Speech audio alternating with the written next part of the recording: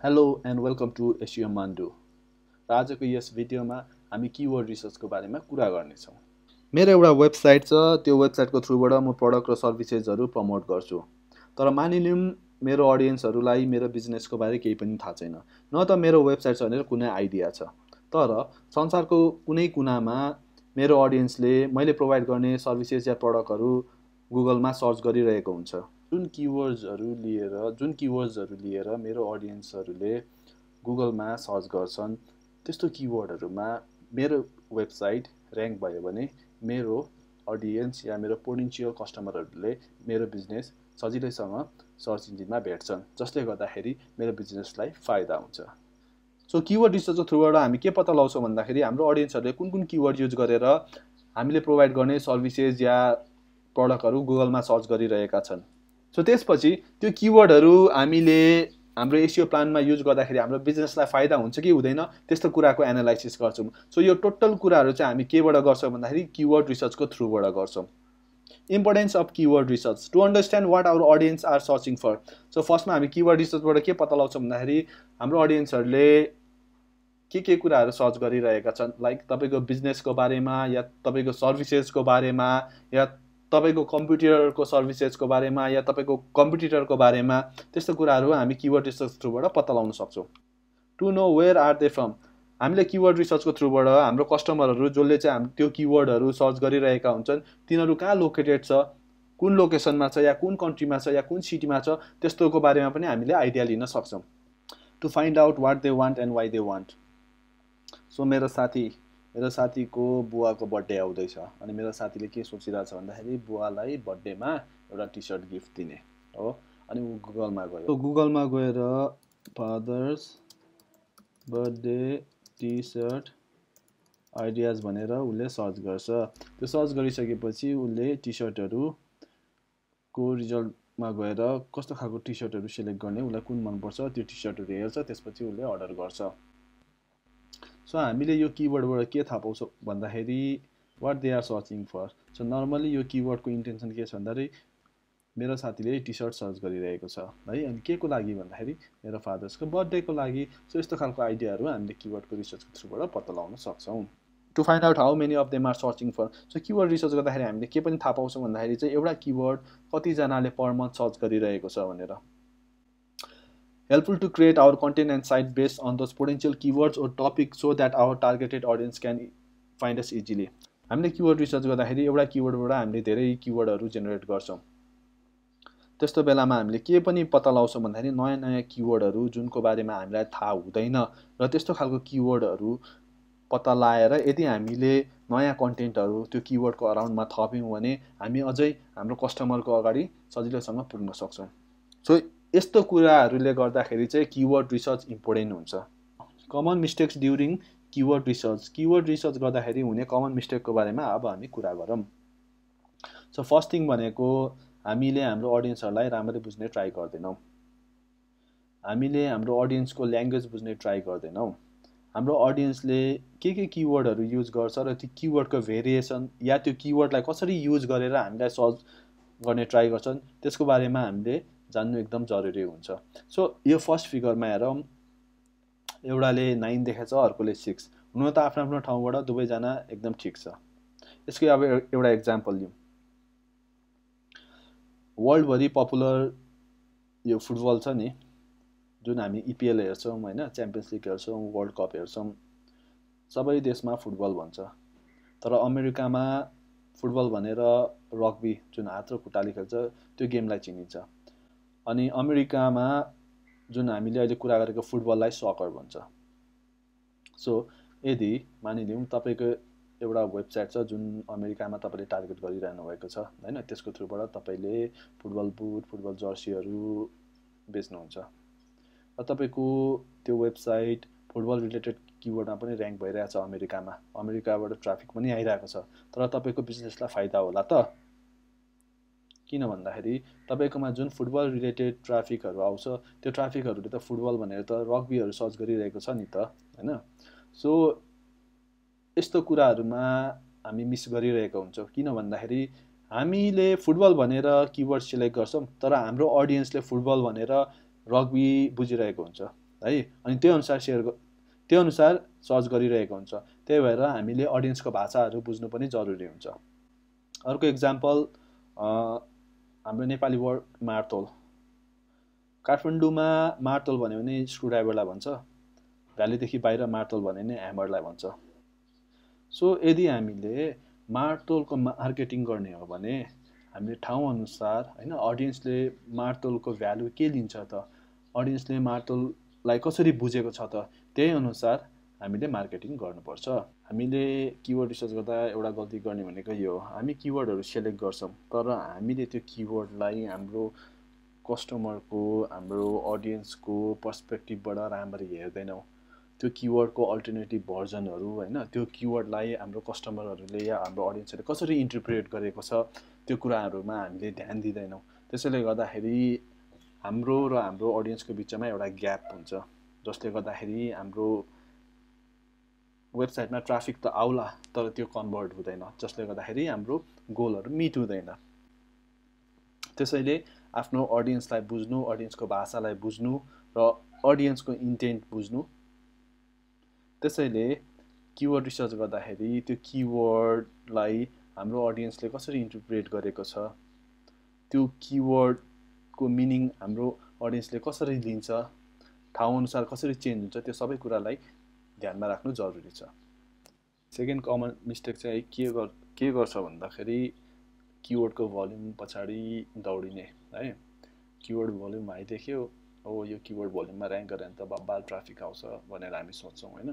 तर हामी के मिस गर्छौँ भन्दा हामी त्यो किवर्डको डिफिकल्टी हेर्दैनौँ, त्यो किवर्ड ऱ्याङ्क गर्नु कतिको गाह्रो छ त्यो कुराहरूमा ध्यान दिँदैनौँ। किनभने कुनै पनि किवर्डमा डिफ्रेन्ट वेबसाइटहरू कम्पिट गरिरहेको हुन्छ है। सो हामी के हेर्दैनौँ भन्दा हामी त्यो कम्पिटिसन हेर्दैनौँ। त्यसैले किवर्ड रिसर्च गर्दाखेरि हामीले सर्च भल्युमको साथसाथै किवर्डको डिफिकल्टी पनि चेक गर्नु जरुरी हुन्छ। जति डिफिकल्टी हाई भयो त्यो किवर्डमा ऱ्याङ्क गर्नु त्यति नै टाइम लाग्छ र त्यति नै गाह्रो हुन्छ। त्यसैले बेस्ट अप्रोच भनेको बरु थोरै सर्च भल्युम भएको तर लो कम्पिटिटिभ भनौँ न, थोरै कम्पिटिसन भएको त्यस्तो किवर्डहरूलाई पहिला टार्गेट गर्ने, त्यसलाई पहिला टार्गेट गर्ने, त्यस्तोमा ऱ्याङ्क गर्ने। अनि त्यो ऱ्याङ्क गर्दा गर्दै हामीले हाई कम्पिटिटिभ किवर्डहरूको लागि एउटा बेस बनाइसकेको हुन्छौँ। सो द्याट हामी त्यही बेस अनुसार एसइओ गर्दै जाँदाखेरि हामी सायद त्यो टार्गेटमा या त्यो हाई कम्पिटिटिभ किवर्डमा हामी ऱ्याङ्क गर्न सक्छौँ। कुनै पनि किवर्डको डिफिकल्टी कति छ भनेर हामी कसरी पत्ता लगाउँछौँ भन्दाखेरि हामी टप 10 मा ऱ्याङ्क हुने साइटहरू एनालाइज गर्छौँ। इच साइटको हामी के गर्छौँ त, डोमेनको स्ट्रेन्थ कति छ त होइन, ब्याकलिङ्क कस्तो छ, ब्याकलिङ्क कहाँबाट आएको छ, डोमेनको एजहरू कस्तो छ, कन्टेन्टहरू कस्तो छ। सो यस्तो मेट्रिसेसहरूलाई हामी क्यालकुलेट गर्छौँ अनि त्यसको आधारमा चाहिँ हामी एउटा कम्पिटिसन यति रहेछ भनेर हामी एउटा एस्टिमेट गर्छौँ। सो यस्तो खालको किवर्ड डिफिकल्टी या कम्पिटिसन एनालाइज गर्ने टुलहरू पनि हुन्छ होइन, जुन फ्री पनि छ, जुन पेड पनि छ। सो त्यो चाहिँ हामी पछि कुरा गरौँ। सो यो भनेको सेकेन्ड मिस्टेक, हामी एउटा एङ्गलबाट मात्रै, एउटा एङ्गल भनेको किवर्डको सर्च भल्युममा मात्रै फोकस गर्छौँ, जसले गर्दाखेरि हामीलाई एसइओमा त्यो किवर्डमा ऱ्याङ्क गर्न गाह्रो हुन्छ। अर्को एउटा कमन मिस्टेक भनेको किवर्ड रिसर्च गर्दाखेरि हामीले राइट किवर्डहरू सिलेक्ट नगर्नु हो। जस्तै मेरो साथीको एउटा फुडको बिजनेस छ है, उसको वेबसाइट पनि छ अनि उसको वेबसाइटको पर्पज के भन्दाखेरि अनलाइनबाट अर्डरहरू लिने अनि डेलिभर गरिदिने। उसले आफ्नो वेबसाइटमा ब्लग पनि राखेको छ, ब्लगमा उसले आर्टिकलहरू हालेको छ, इन्फर्मेटिभ आर्टिकलहरू, सो द्याट उसको भिजिटर्सहरूले खोजेको क्वेसन्सहरू त्यो ब्लगले एन्सर गरिदिन्छ राइट। उसको साइटमा ट्राफिक पनि टन्नै छ तर उसको बिजनेस गोलहरू मिट भएको छैन, उसको साइटको थ्रुबाट कन्भर्ट भएको छैन। किन भन्दाखेरि उसको मेन किवर्ड जुन चाहिँ भन्दाखेरि उसको मेन किवर्ड जुन किवर्डले चाहिँ उसकोमा कस्टमरहरू लिएर आउने, त्यस्तो खालको कस्टमरहरू जसले चाहिँ अनलाइन फुड अर्डर गरोस् उसको वेबसाइट थ्रुबाट, त्यस्तो खालको किवर्डहरूमा उसको वेबसाइट ऱ्याङ्क भएको छैन। इन्स्टेड उसको किवर्डले टन्न ट्राफिक लिएर आउँछ तर कस्तोमा भन्दाखेरि चाहिँ रेसिपी, फुडको रेसिपी रिलेटेड होइन, फुडको कम्प्यारिजन रिलेटेड आर्टिकलहरूमा। हामीले मिस्टेक गर्ने भनेको यो पनि एउटा हो। हामीले हाम्रो मेन गोल ओरिएन्टेड, हाम्रो बिजनेस ओरिएन्टेड एन्ड बिजनेसको गोल ओरिएन्टेड किवर्डहरू हामी मिस गरिदिन्छौँ। हुन त त्यो किवर्डहरूले पनि वेबसाइटमा ट्राफिक ल्याउन हेल्प गरिरहेको छ है, तर त्यो किवर्डहरू कन्भर्ट हुँदैन। सो यस्तो खालको मिस्टेकहरू पनि हामीले किवर्ड रिसर्चको बेलामा गर्छौँ। हामीले हाम्रो मेन गोल ओरिएन्टेड किवर्डहरू मिस गरिदिन्छौँ। Types of keyword. सो अब हामी किवर्डको टाइपको बारेमा कुरा गरौँ। तपाईँहरूले एसइओ ब्लगहरूतिर सर्च गर्नुभयो भने किवर्डलाई डिफ्रेन्ट फ्याक्टरको आधारमा डिफ्रेन्सिएट गरेको हुन्छ। मैले पनि यहाँ डिफ्रेन्ट फ्याक्टरको आधारमै लिस्ट गरेको छु है।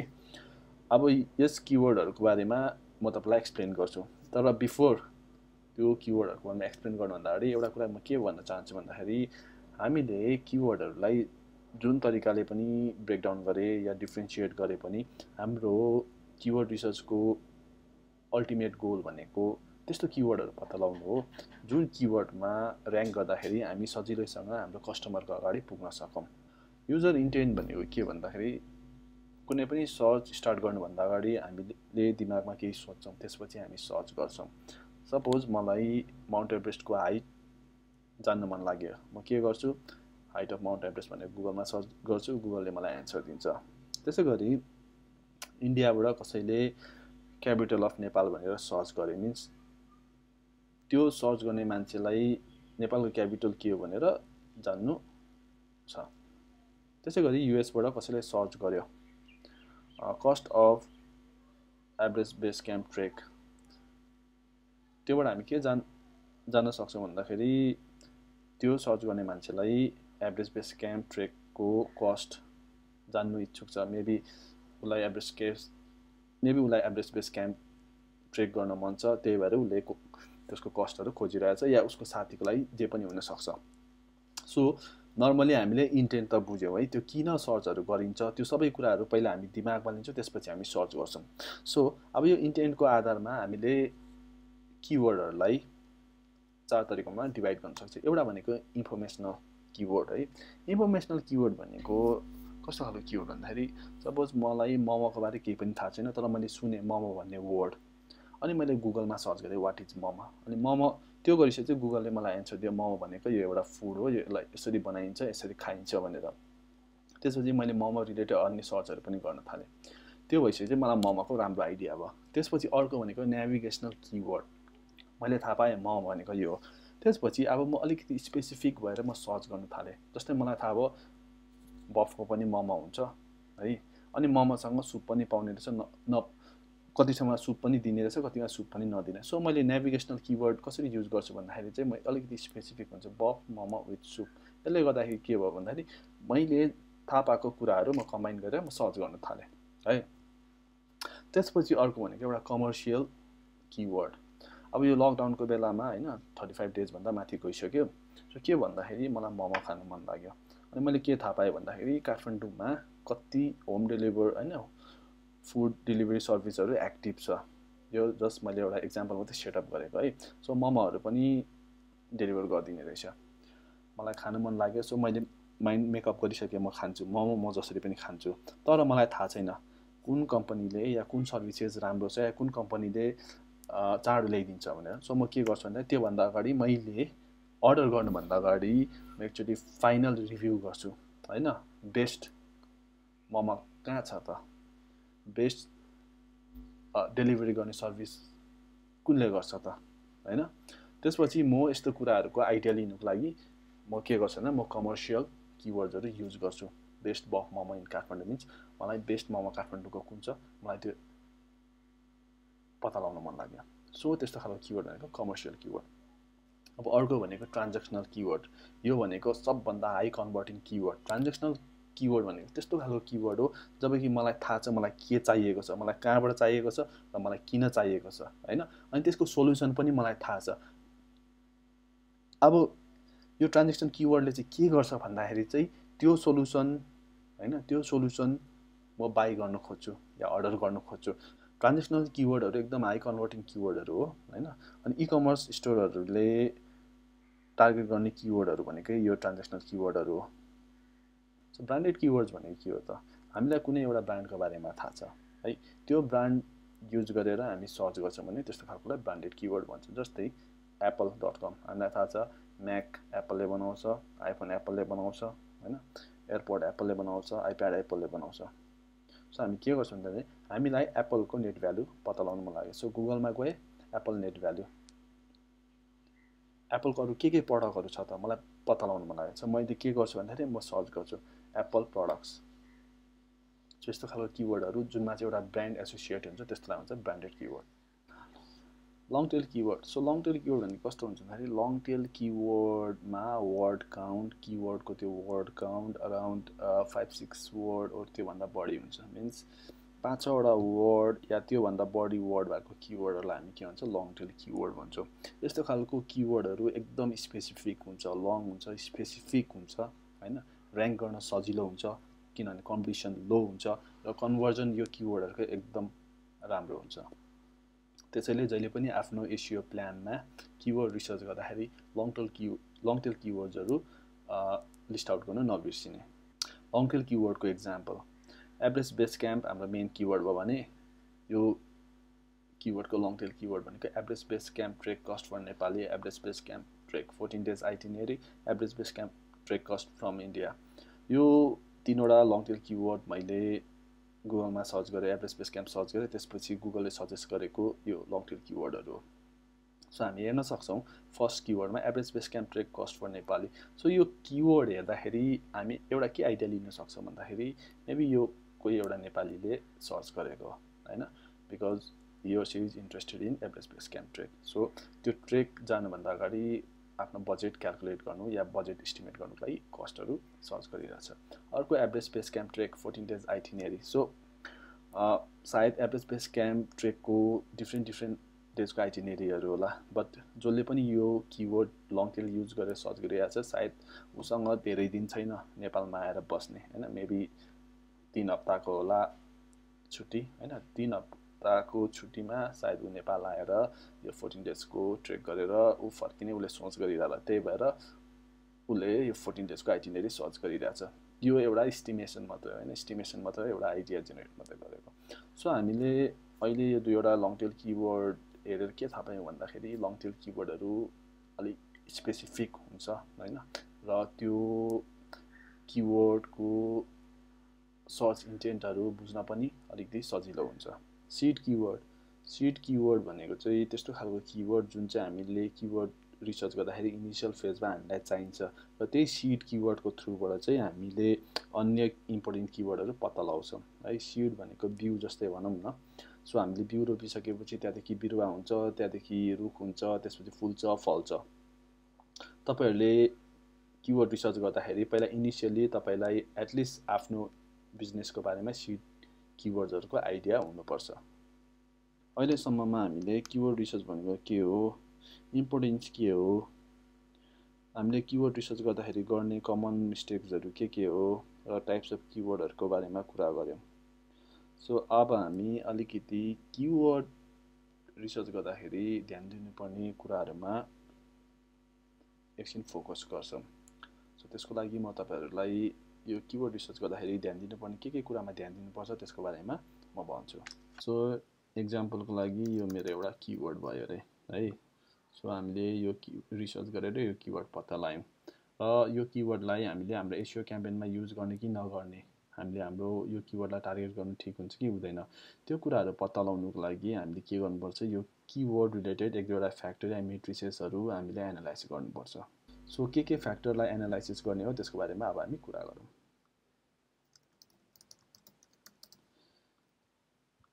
सर्च भोल्युम, मन्थली सर्च भोल्युमको बारेमा अघि हामीले कुरा गरिसक्यौँ। सो कुनै पनि किवर्डको एउटा मन्थली सर्च भोल्युम चेक गर्नु एकदम जरुरी छ।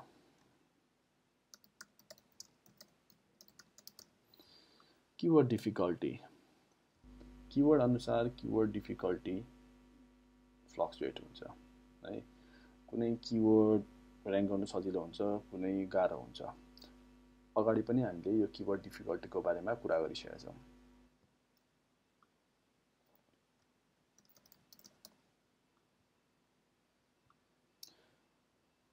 लोकेसन, सो किवर्डको सर्च भोल्युम र किवर्ड डिफिकल्टीलाई लोकेसनले पनि फरक पार्छ।